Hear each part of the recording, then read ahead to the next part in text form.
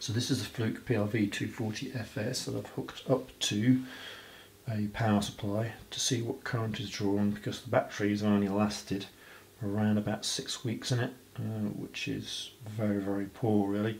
And what I've found out, the power supply has been set up to 6 volts, and when you first kick it on, you can see it's running around about 16 nanoamps. And then if I do a test with it just with the finger, you can see it's drawing 107 milliamps, 108 milliamps during a test, and then after that test it drops back down to 4.5ish milliamps.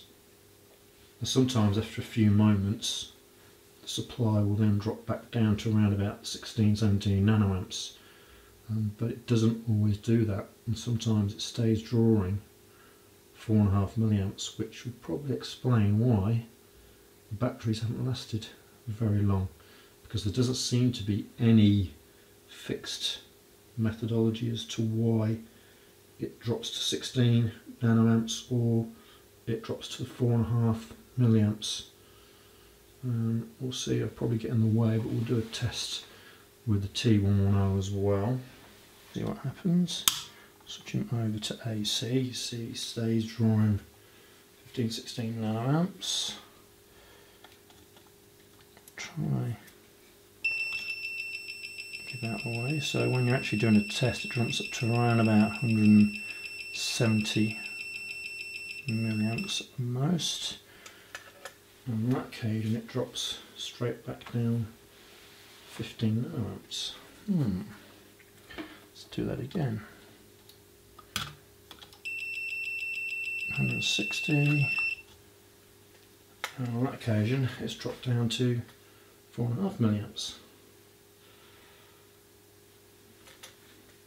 So yeah, no real reason as to why.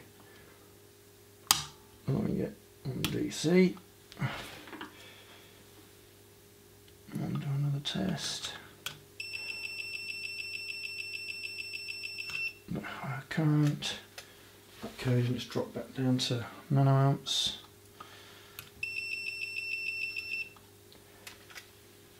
Okay, so the first test it seems to drop back down to nanoamps.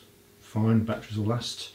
But when I do the second test, it seems to stop at 4.5 milliamps and sometimes will stay there, which will explain the draw on the batteries.